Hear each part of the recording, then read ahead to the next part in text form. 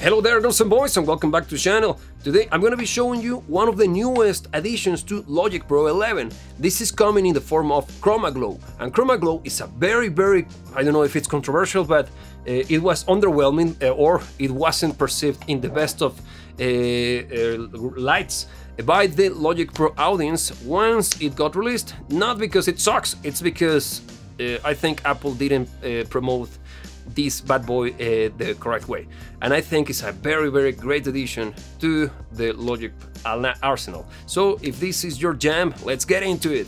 But before we go, if this is your first time on the channel, I welcome you, because in here I show you every single thing I do in order to create, write, produce, and of course perform my music live, because I know that making a living as a musician is not a dream, it's a possibility.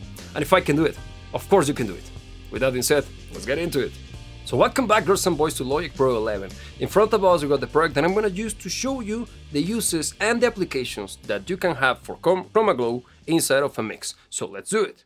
The first thing, of course, is going to have an idea of what kind of music we're going to be dealing with, so let me press play for you. Here we go.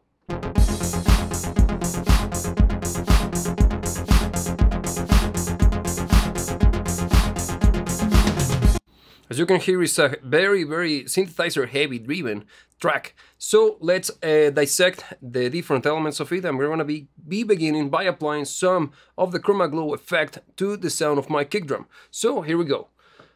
First, I'm going to insert on my kick drum the effect in question, which is going to be found on distortion, and there is Chromaglow. So let's begin by analyzing the interface itself. As you can tell, there are very few elements and it's extremely purple. So Chromaglow is divided into 5 different circuits, or distortion circuits if I am more precise. All of them have 2 variants, and they have different functions or different feels to all of them. For example, retro tube, it's gonna give you a more warm yet less hi-fi sound to the distortion. This is actually quite cool for bass, in my opinion. Then you got modern, which is quite similar, but in this case you're gonna have a much more well-defined high-end, which is giving you a more hi-fi sound if you wish. Then you got magnetic, which is of course mimicking the sound of a magnetic tape recorder. And also you got a squeeze, which is a very fun take on different clipping circuits, and I assume that this is coming from guitar pedals distortion circuits. More on that once we hit the squeeze mode. And the last one is analog preamp, which it's a transistor based preamp, so it could be like mimicking an Eve or a cell preamp. So let's begin. I'm going to be applying this bad boy to the kick drum, but I'm going to stick to a modern tube. Let's see what kind of sound we get out of it.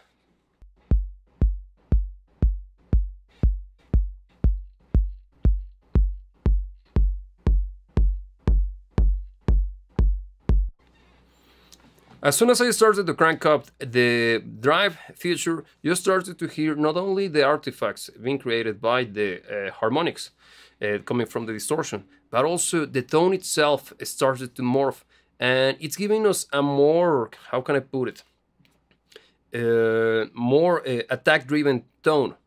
That's actually cool. Now, I'm gonna run you quite briefly through the architecture of the plugin itself.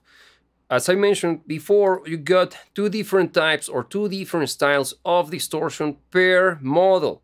Right now we're rocking clean. Let's try colorful.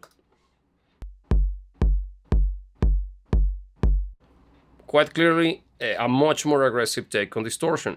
Over here then we move over to this section and we got a bypass filter. This is badass, especially for this particular moment on which we're applying this to a low end driven instrument such as the kick drum. What this guy does, it's gonna cut out the low end, of course based on the frequency that we decided or we selected on the bypass selector, and it's gonna cut out those low frequencies from the distortion circuit. That means that low energy, since it tends to be quite energetic or powerful, it will trigger the distortion circuit sooner, and it will affect the way that our low end is perceived by our human ears. So by doing this, you get the good stuff out of the distortion, particularly on the attack of the kick drum, without ruining the low end of it. Let's test it out. Here we go.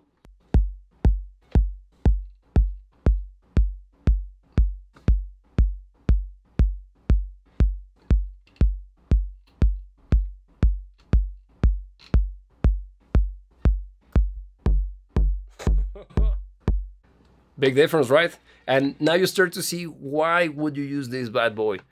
Then the next section is basically just an input and output controller, which is what allows us to keep a proper and correct gain stage. In this case, for example, let's say that our kick drum is not hitting the circuit hard enough. I'm gonna push it, let's say 3 dBs, and I'm gonna lower the drive all the way down, and you will see how much it's gonna affect the sound. Here we go.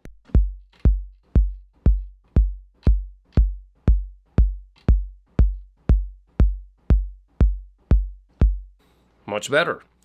That's due to the fact that my kick drum, it's not that loud, the recording is not that loud, and by the use of the level in, we're telling we're increasing the input of the signal from my kick drum as seen by the distortion circuit of the plugin to be hotter. Therefore, we have to push way less the drive feature. That's actually very important because that way you can avoid adding extra noise to your mix and stuff. Then the next one is clearly a level controller and an output, so we can actually have a proper comparison point when we bypass it, and a mix knob, which is quite cool because that way we can do something stupid like this and see what happens.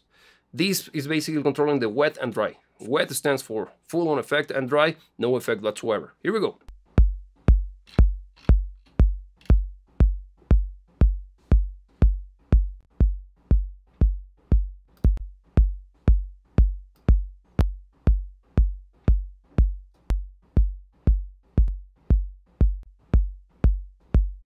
Badass, right? Now the next section, and I think this is my favorite of the entirety of the plugin, is the low cut and high cut sections. Those are basically filters, okay?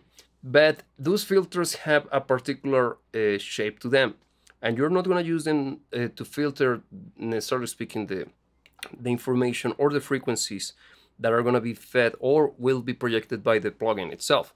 You're going to use it to shape up the sound that you get out of the plugin. Let me explain. You can see over here that we got the slope, which is telling us, or telling the plugin, how intense the slope is going to be once the filter it's applied and the cutoff it's going to take place. Then we got the frequency, which is clearly telling the cutoff where to begin, and a resonance point. Let me bring the humble EQ so you can see this in a much more visual, obviously, a much more palpable fashion. What we're basically doing is this. In mind that we're rocking the filter over here in 160 something hertz, and right now you can tell that we're rocking at 12 dB per octave. If I go as low as our Chromaglow can go, which is 6 dBs per octave, you can see that the slope is super soft. But the thing is this, remember that there is a resonant point. The resonant point could be quite similar to what the Q on the EQ is doing. Right now, since we have this super gentle slope, we're not seeing any form of morphing on the shape of our filter. But see what happens if I change to a much more aggressive filter. This thing is actually following the positioning of our resonance point and filter and cut point as well. So you can see already how much this is going to affect the shape of the information and the sound being outputted or being fed to the plugin itself. And I'm saying that because you can either go pre or post. Pre stands for the information before being affected by the low cut, before hitting the preamp, the distortion, and post is after the distortion took place. Let's play around with it.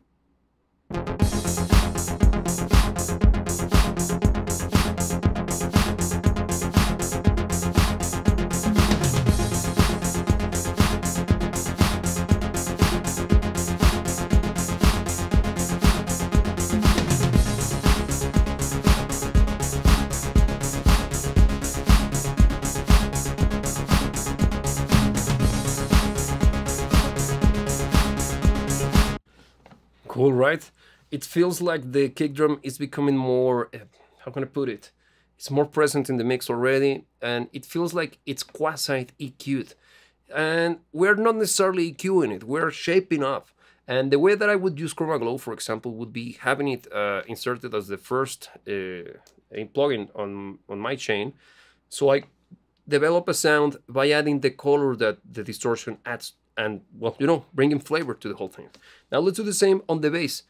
And I'm going to show you now how important the pre and post fader, pre and post low cut actually is.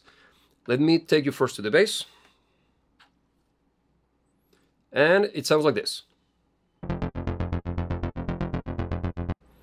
Okay, now let's insert a Chromaglow. Insert. And for this, I'm gonna apply, let's go for a squeeze. And I'm gonna go for hard press. No, let's keep it a soft press. Let's play around with it first, get familiar with the sound, and then I'm gonna begin to play around with low cut. Here we go.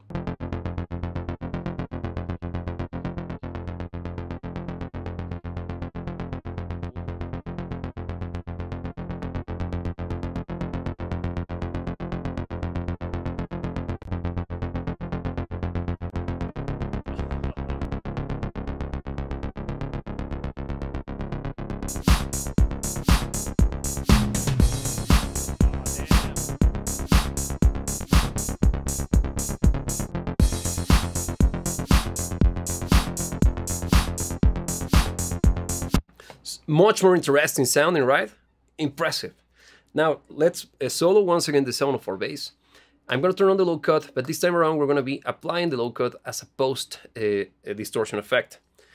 And again, the same principles applies. Since this is a low frequency based instrument, I will have to play around with this. And my objective is going to be using the resonance point to increase the punchiness of my bass. Let's see if it works. Here we go.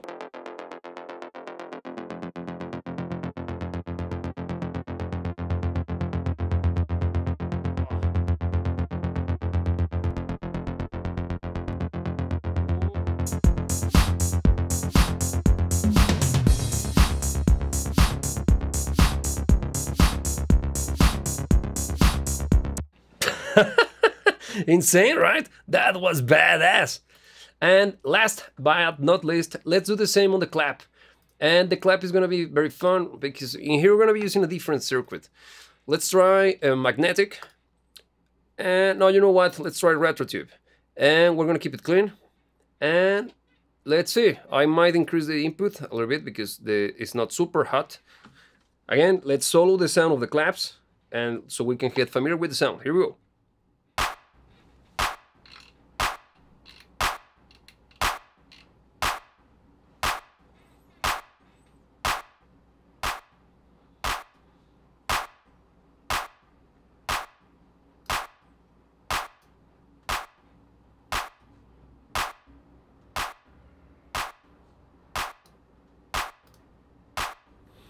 Very important to play around with the level output, because otherwise you can be fooled by applying the distortion and the natural effect that it has. Well, it always increases the output of any signal the harder you hit the drive function.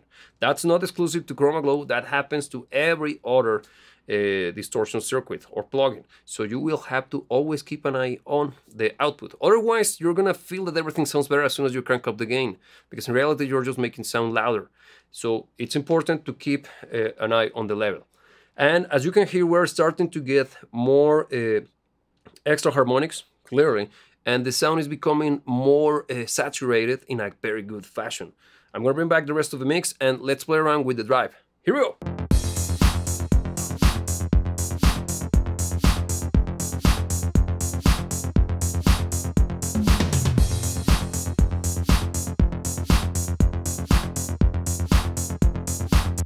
Very good, very good. Now let's just, as a final showdown, let's turn off all of the different instances of Chromaglow and compare the mix with and without. First, with it, without. Here we go.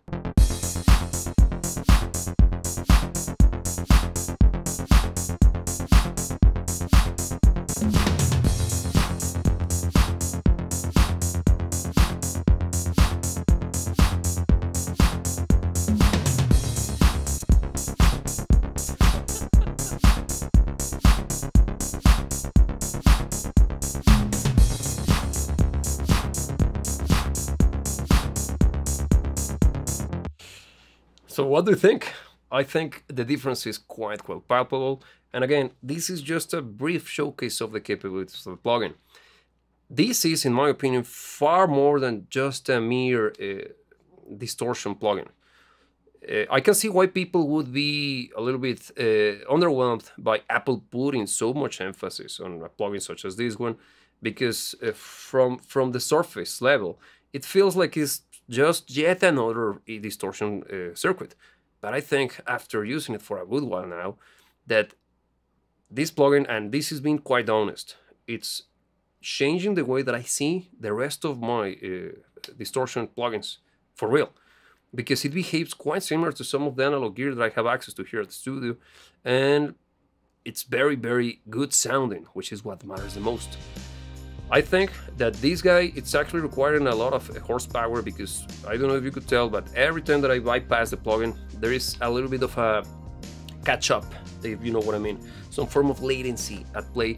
And I assume that this is because, and this might be wrong, but correct me if I am wrong, of course, but I think it has some of the AI stuff that Apple promoted as well with the release of this Logic 11 version. Yeah, Logic version 11, that sounds better. And regardless of how it works, it's excellent. And I think it's a very, very good addition to the Logic arsenal. I would use this bad boy on both scenarios, production and mixing.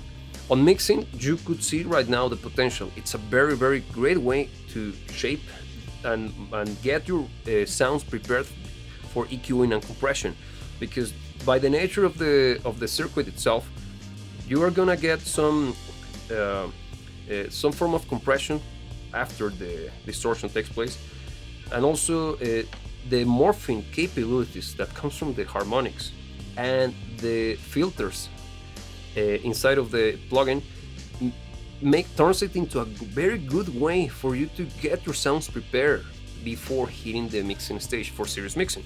Or let's say that you're working on a new track and there is something missing on the sound of your bass. If I had this plugin when I was producing this track, I would have used it on the bass for real, because you saw how rich it became. The sound is much deeper sounding, and it developed a much more aggressive tone to it, which fits the nature of the song quite nicely. This is a very good plugin, girls and boys. And all in all, I recommend you to get this new version of Logic and practice with these new tools. They are fantastic. If you got any more questions regarding this particular plugin or anything related to Logic 11, please let me know in the comment section down below. And of course, if you want to support this channel and this kind of content, the best way to do it is by listening to our music on Apple Music or Spotify, and also by following us on social media such as Instagram and X, because that's the best way for you to get in touch with us in a much more personal basis. Now, girls and boys, as every single time I meet you, I gotta remind you that you should never let anybody tell you what to dream about. Remember that I will see you when I see you.